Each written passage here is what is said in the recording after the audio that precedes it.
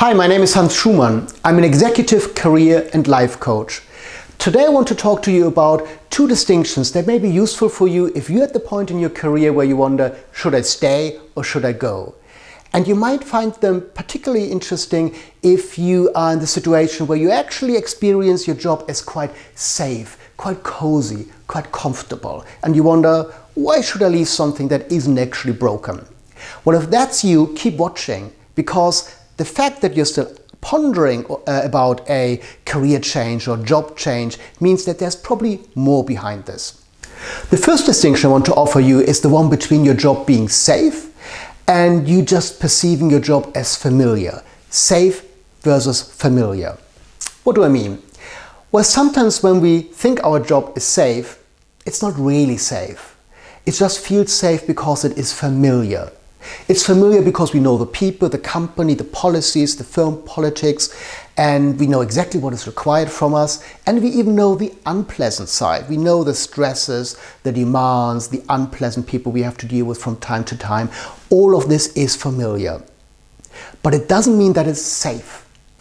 There are a few jobs nowadays in corporations where you have real job security.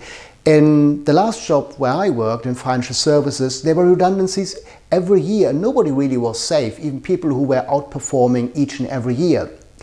Other people can get ill if the stress takes its toll, or their relationships suffer, or they miss out on fun in their life, on fulfillment.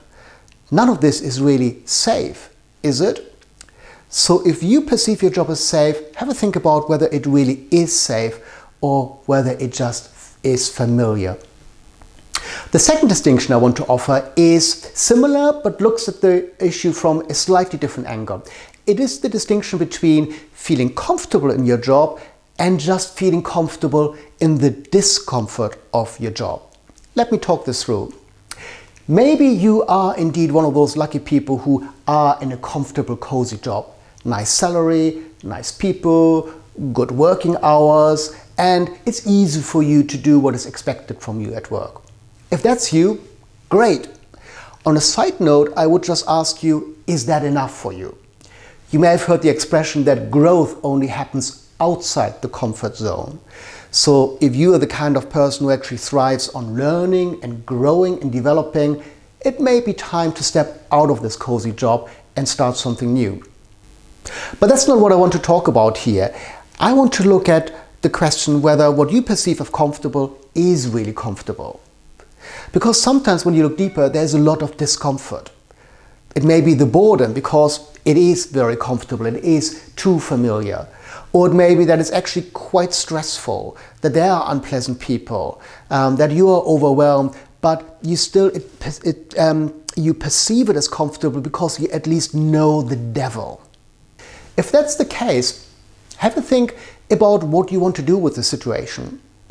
Of course, you can stay in that situation. You can do it for years, for decades, until the end of your life. But again, my question to you is that really enough for you? Some people, like me, need a big push to get out of their comfortable job because I was comfortable in discomfort. And it took me a 2-year-long health crisis to really wake up and understand what I want to do with my life and then create this new coaching business. You don't have to wait until something like this happens. You always have the choice to explore what it is you really want from your career and from life generally, and then create a new job or a new career that feels more inspiring, more fulfilling, and challenging in a positive way. I hope this has been useful. Do leave a comment if you like. I would love to hear your views, and thank you for watching this video. Bye.